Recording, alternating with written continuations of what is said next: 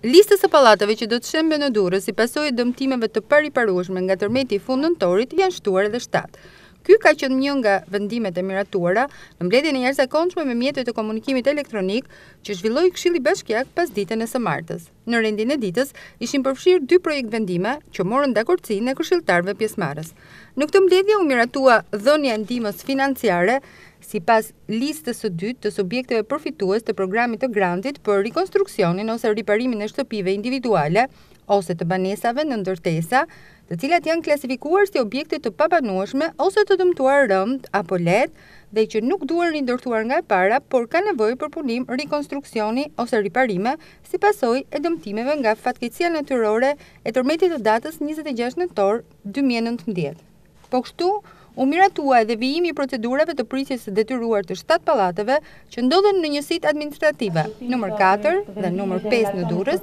të gjitha pron private në zbatim të ekspertizave të thelluara të hartuara nga Instituti i Ndërtimit Tiranë. Ndërkohë, Bashkia Durrës njofton zyrtarisht se ka filluar procesi i firmosjes së kontratave me të gjithë personat që janë përfitues të grantit për rikonstruksion me nivel të dëmit DS1, DS2 dhe DS3.